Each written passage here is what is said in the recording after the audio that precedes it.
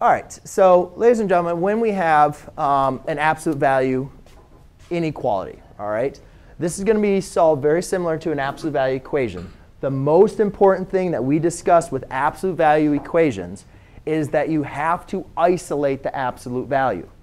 We cannot do our two cases before we isolate the absolute value. So what I notice is my 2 is being multiplied by the absolute value. So you've got to undo everything that is happening to the absolute value first. So to do that, I'm going to divide by 2 on both sides. Now I have absolute value of w plus 6 is less than or equal to 5. Does everybody understand what I did? Because absolute value equations is the same thing. You have to isolate it first. Okay? Then the next thing we talked about is what exactly does absolute value mean, represent, and so forth. Well, remember the absolute value is the absolute distance from 0. So the absolute value of 3 is 3. Absolute value of negative 3 is equal to, what am I doing? Is equal to 3 as well.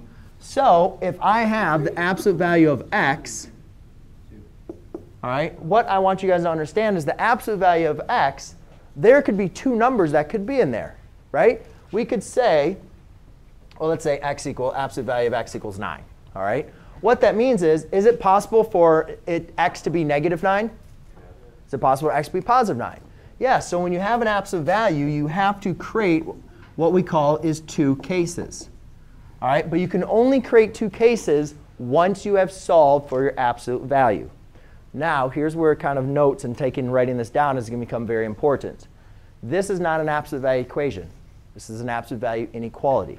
So when you create your 2 absolute value inequalities, what you're going to do is you're going to create a compound inequality. So anytime you have a less than or equal to, you're creating a compound inequality that is an and compound inequality. Whenever you have an absolute value inequality and it's a less or greater than or equal to, you're creating an or compound inequality. And for those of you that have already worked on compound inequalities, remember, and compound inequalities are where we're going to look for the intersection, where or is more likely they're going to be pointing in opposite directions. So how do I write this then as a compound inequality and? Basically, ladies and gentlemen, remember we have 2 cases. W plus 6 is less than or equal to 5. And then what I like to do is rather than trying to rewrite it actually as like an inequality, which you can do, is remember we have to take a look at the positive and the negative. So this can be w plus 6 is less than or equal to 5. And, so you just write in, and w plus 6 is greater than or equal to negative 5. So why did I flip the sign? Well, remember when we're solving inequalities, the only difference between solving an inequality and an equation is when you multiply or divide by a negative number, you have to flip the sign. So basically, ladies and gentlemen, what I did was I negated this right side. So since I negated the right side, I have to flip the sign. OK? So basically, you're just rewriting the same equation, one as is, and then the other one, you negate the other side and flip the sign. Now we have to solve just like you would solve an inequality. Subtract 6 on both sides. W is less than or equal to negative 1. And subtract 6, W is greater than or equal to negative 11. All right? So when we're graphing compound inequalities, again, ladies and gentlemen, the best way that I like to teach or show you how to graph the compound inequalities is we're looking for the intersection. All right? So I'll graph one at a time. W is less than or equal to negative 1. So let's do 0. It's right here. No, let's do, OK, what am I doing? Let's do 0 right here. 1.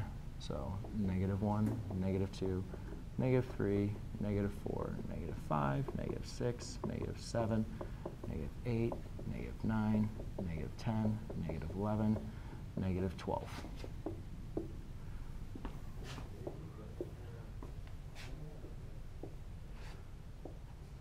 All right, so I'm not going to do all the tick marks, but obviously, ladies and gentlemen, you will have like all those graphed in there. So if I want to graph W as less than or equal to negative 1, I put a nice circle at negative 1. Now, can anybody want to raise their hand and tell me, is that going to be a closed or an open circle? Anybody want to raise their hand and close it? It's closed, right? Because that is less than or equal to. Now, am I going to shade to the left? Are the points to the left less than or equal to, or the point or less than, or the points to the right less than? The left. So therefore, I'm going to shade to the left. Now let's do w is greater than or equal to negative 11. Well, greater than or equal to and less than or equal to is still going to produce a closed point. Now our points to the left, I'm kind of using the same intervals. Are points to the left greater than, or points to the right greater than negative 11? Right. To the right. So then we graph over here. Now, when we're graphing the intersection, remember, or when we're graphing an and, what's so important about and is we only care about the intersection. So really, guys, you don't need to actually have to graph these two. The reason why I like to graph these two is so I can easily see where do they intersect. And they intersect between the 2 points. Would you guys agree? So the graph, my final answer, is going to only be this graph right here. That's what the final graph will look like. Just the intersect, just where they're both true. And that's how you do that one. Make sense? Kind of? Más o menos? OK. So the largest mistake that I am